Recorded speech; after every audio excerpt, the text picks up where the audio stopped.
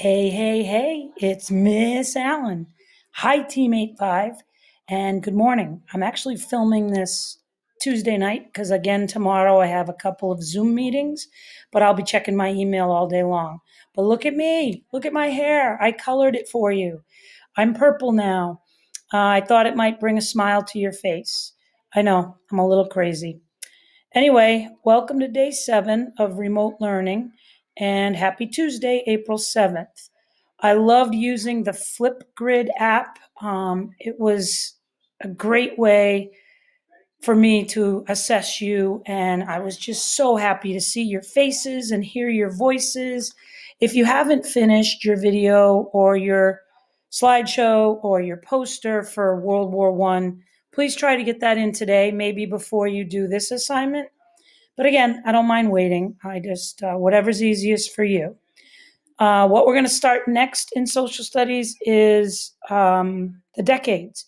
And you're going to be learning today, and you'll have an introduction to the Roaring 20s, the 1920s. And you're also going to learn a bit more about the invention and the automobile and how it changed over time and really became something in the 1920s in our country. It grew so fast. For today in your assignments, your first 8 questions, the answers are all found on a short video about the 1920s. I think it's about 7 minutes. And questions 9 through 12 are found on a Google Doc that I attached.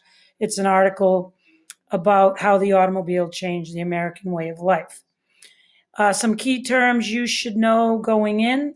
A lot of people in the 1920s moved from rural areas or countrysides into more of an urban area, cities or towns, and you'll learn about an urban sprawl, and you'll have a plethora of other things that you will learn. Plethora is kind of a fancy word, and that's a large or an excessive amount. I also included 2 enrichments for you if you want to learn even some more. They're optional, but check them out if you want to do that. I wanted to let you know the day that I sang Lean on Me, the very next morning I had learned Bill Withers had passed away. I thought that was kind of ironic and very sad. I was a big fan of his.